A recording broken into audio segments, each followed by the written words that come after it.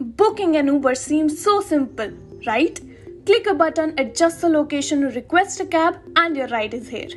But have you ever wondered what's going on behind the scenes? The secret behind the growth of a $51 billion valued startup is big data.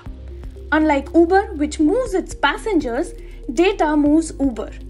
Data science and big data fuel everything Uber does. Search pricing, better cars, detecting fake rides, fake ratings, estimating fares, and rating drivers. Uber collects its data in a Hadoop data lake and processes the data using Spark and Hadoop.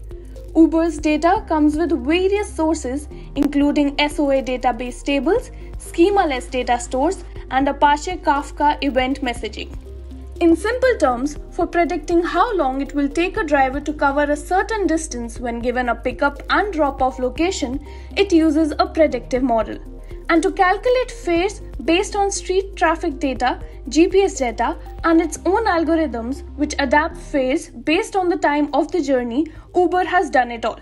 Talking about Uber's data science tools, Python is Uber's go-to data science programming language and is extensively used by the data team. Commonly used third-party modules to do data science includes NumPy, SciPy, Matplotlib, and Pandas. Now you understand why sometimes when you book a ride at 500 rupees, the price is increased by 2 or 3 times? The search pricing algorithm is behind the scenes.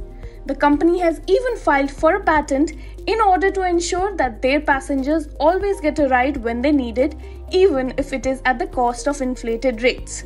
So next time when you book your ride and the price is twice as much as you expected, you know why.